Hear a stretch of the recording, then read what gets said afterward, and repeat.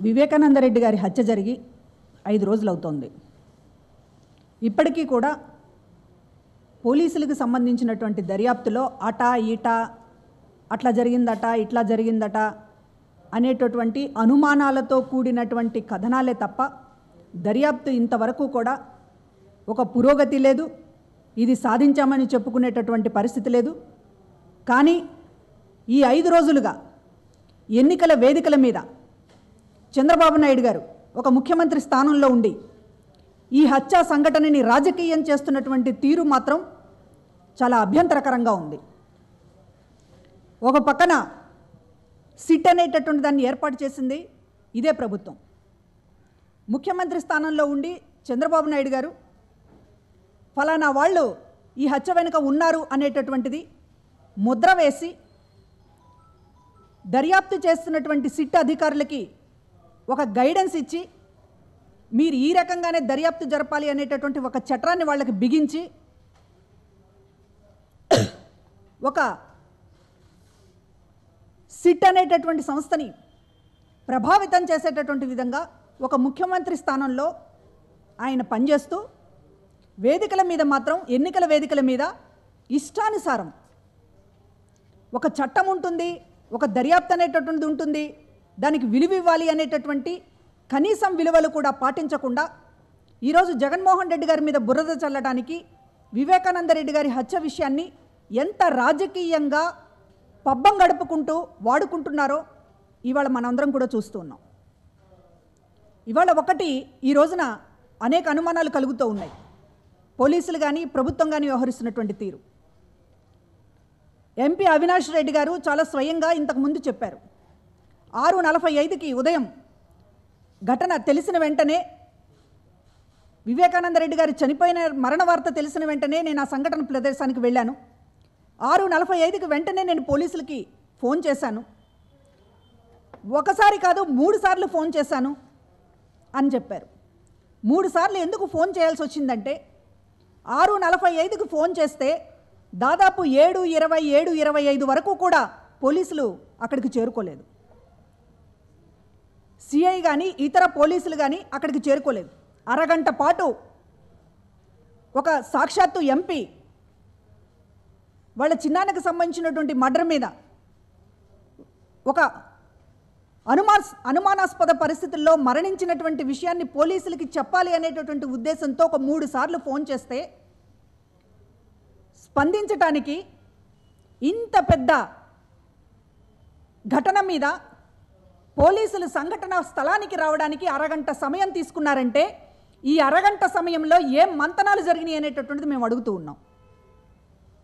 ప్రభుత్వ పెద్దలు స్థానిక పోలీస్ అధికారులకి ఏం సూచించారని చెప్పి అడుగుతూ ఉన్నాం. పదే పదే ఈ రోజున మీరు మాట్లాడడం వల్ల మాకు అనుమానాలు కలుగుతూ ఉన్నాయి. పదే పదే మీరు విషయాలను వక్రీకరించి వాస్తవాలను మరుగుపరిచి ఉదయం 6:45 కల్లా అవినాష్ రెడ్డి గారి పోలీసులకు ఫిర్యాదు చేశారా అనే విషయాన్ని దాచేసి 10 గంటల దాకా మాట్లాడలేదు, 11 గంటల దాకా మాట్లాడలేదని సాక్షాత్తు ముఖ్యమంత్రి ఎందుకు మాట్లాడుతున్నాడు అనేటటువంటిదే ఇవాళ అనుమానాలకు కారణమవుతోంది.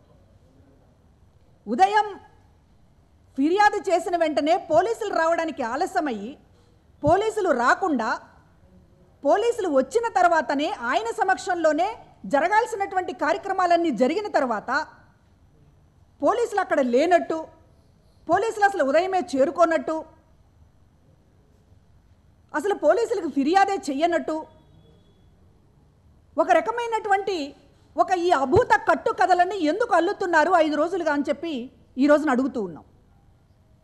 మేము ఎంత చెప్పినా ఇది వాస్తవం జరిగింది, ఈ సమయానికి ఇది జరిగింది, ఈ సమయానికి మేము ఆ ఇంటికి వెళ్ళాం, ఈ సమయానికి మేము పోలీసులు కంప్లైంట్ చేస్తాం, పోలీసులు వచ్చి రావడానికి అరగంట సమయం పట్టింది, ఆ సంఘటన తర్వాత మొత్తం పోలీసుల సమక్షంలోనే ఈ రోజున బాడీని కానీ లేకపోతే ఇతర విషయాలు కానీ అన్నీ కూడా జరిగినాయి అనేటటువంటిది కుటుంబ సభ్యులు చెప్తున్నప్పటికీ కూడా అసలు ఏమీ పట్టించుకోకుండా ఒక దాడి ముఖ్యమంత్రి స్థాయి నుంచి కింది దాకా ఒకటే కట్టుకథ.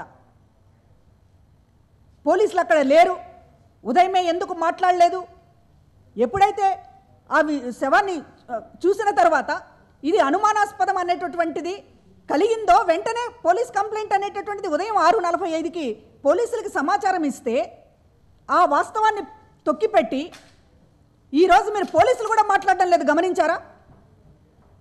ముఖ్యమంత్రి ఏం చెప్తున్నా కూడా ఇష్టానుసారం అడ్డగోలుగా వాస్తవాలను మరిచి వాస్తవాలని కప్పిపెట్టి కథలల్లుతూ ఉంటే పోలీసులు ప్రేక్షక పాత్ర వహిస్తూ ఉన్నారు.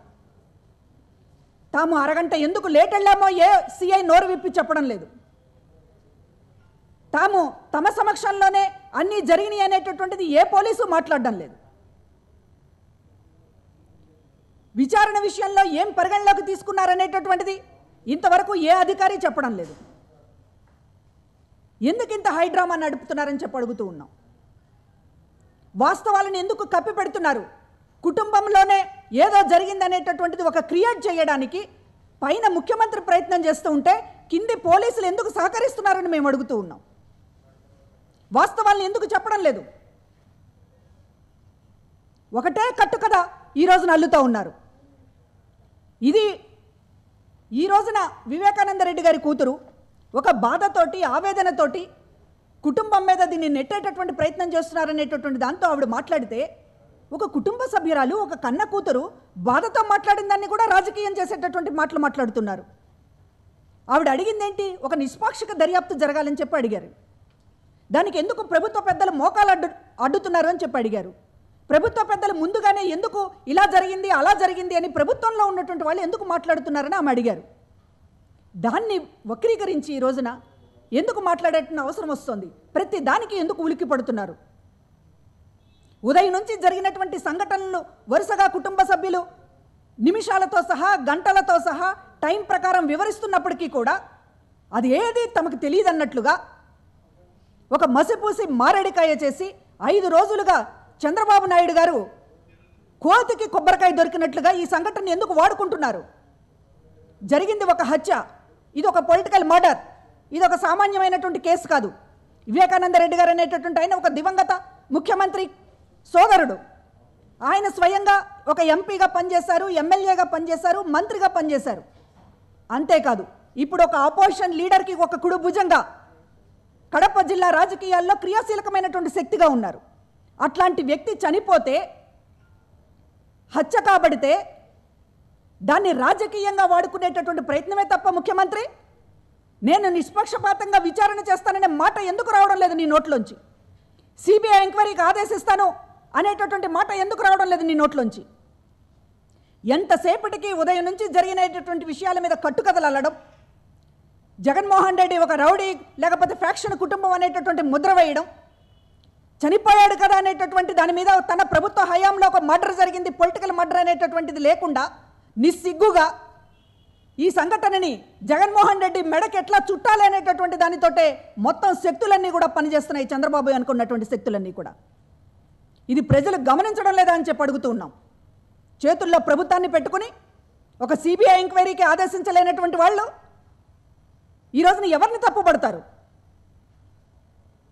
ఎందుకు విచారణ అంటే భయపడతా ఉన్నారు? 5 రోజులుగా రోజుకొక మీటింగ్లో గంట సేపు సుత్తి కొడుతున్నావు. ఈ హత్య మీద మాకు ఎటువంటి ఇది లేదు, దాచుకోవాల్సినటువంటి అవసరం లేదు, మేము వెనకడుగు వేయాల్సినటువంటి పని లేదు, సిబిఐ ఎంక్వైరీకి ఆదేశిస్తున్నా అని ఒక్క మాట ఎందుకు రావడం లేదయ్యా నీ నోట్లోంచి? ఒక పిరికి పందలాగా మాట్లాడుతున్నారు. సిట్ అనేటటువంటి దాన్ని గుప్పెట్లో పెట్టుకుని ఆ కింది పోలీసుల్ని మాట్లాడకుండా చేస్తూ సిట్ ఎలా పనిచేయాలో మీరే రోజుకొక మీటింగ్లో మాట్లాడుతూ జగన్మోహన్ రెడ్డి చుట్టూ ఉచ్చు బిగించండి అని చెప్పి వాళ్ళకి సంకేతాలు ఇస్తూ మీరు విచారణ గురించి మాట్లాడతారా? ఇది ఆంధ్రప్రదేశ్ అనేటటువంటి ఒక రాష్ట్రమా, లేకపోతే మీ ఇష్టానుసారం సాగేటటువంటి ఒక జంగిల్ స్టేటా ఇది? వివేకానంద రెడ్డి గారికి సంబంధించినటువంటిది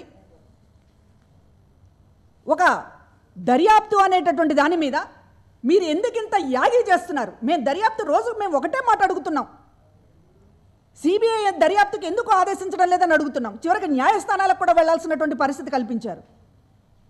ఎందుకు మీరు విచారణ అంటే భయపడుతున్నారు? ఇవన్నీ మాట్లాడకుండా మేము సవాళ్ళు చేస్తాం, ఛాలెంజ్లు చేస్తాం, రెండయ్యా పులివెందులకు రండి, ముఖ్యమంత్రి చంద్రబాబు వస్తాడా లేకపోతే లోకేష్ వస్తాడా రమ్మనండి. పులివెందుల ప్రజల మధ్య చర్చ పెడదాం.